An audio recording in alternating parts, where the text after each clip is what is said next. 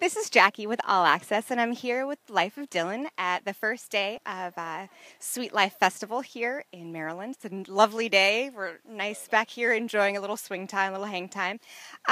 Describe the sound on your EP Prologue. Go for it, Rob. So we like to call it acoustic house. It's like 4-to-the-floor rhythms with guitars, ukuleles, banjos, a bit of piano in there. You know, it's just like feel-good vibes, sunshine music. That's what I'd say. Sunshine music. I like that, sunshine music. Is there one song on the EP that you feel best represents the band? No. No.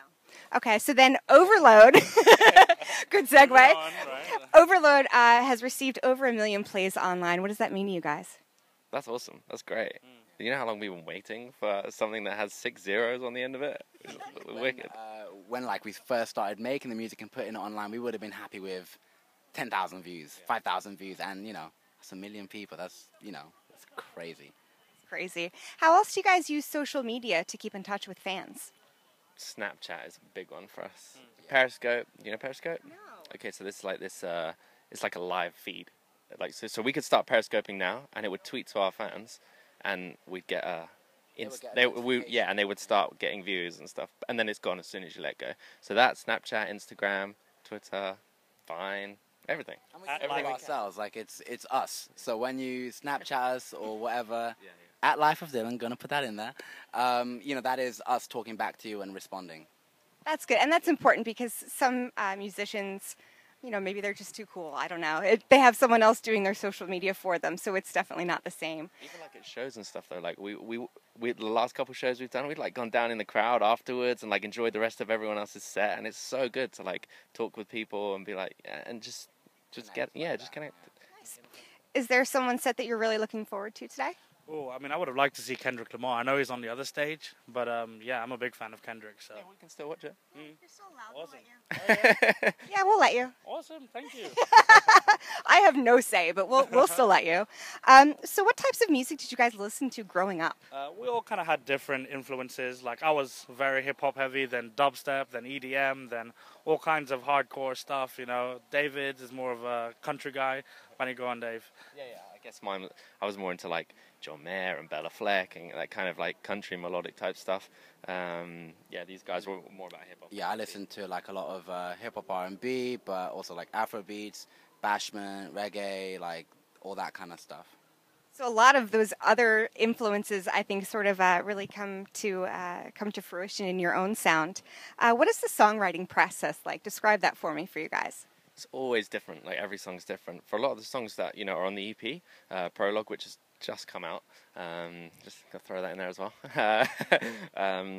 It was more so me and Joe will kind of start with like a basic arrangement, like guitars, pianos, and like getting like a rough song down, and then we kind of ship it upstairs. So at home we've got like 2 makeshift studios, and we ship it upstairs to Rob, who's upstairs, and he does more of the like technical production on it.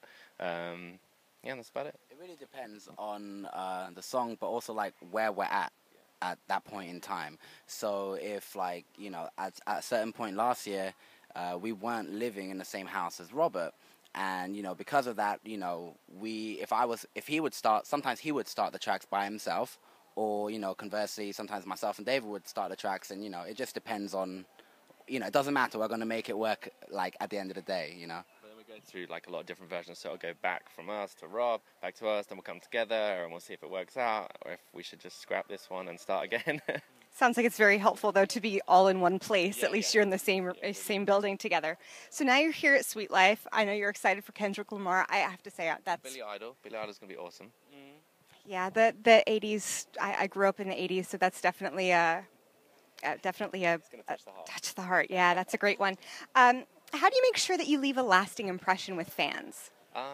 Just be genuine, I think. Just be yourself. Like you mentioned earlier, some artists get so big and they get too cool for school or whatever, but like I think we're just going to be ourselves, and you know, if you like us, you like us for who we actually are, and we're not trying to sell anything, we're just out there being ourselves. So when you connect with us, like, that's us. You know. Well said. So make sure, I think that's the easiest way to leave a lasting impression with fans. what's up next for you guys after the Sweet Life Festival? So we've got a tour coming up with Meghan Trainor, the M Train tour, going across all over America, all kinds of different cities, 30 dates from the 3rd of July all the way up until September, I think. So that's a big, big deal for us, and we can't wait, to meet all the fans out there and see all the people and see the country. Like this is the first time I'm in this particular spot, Maryland, and it's like that every day for us now. Like a new city, a new day. It's going to be awesome. With Meghan Trainor, that's going to be an awesome show. Well, excellent. Well, stay tuned for much more from Life of Dillon. This is Jackie. Thanks to All Access and In the Key of Change.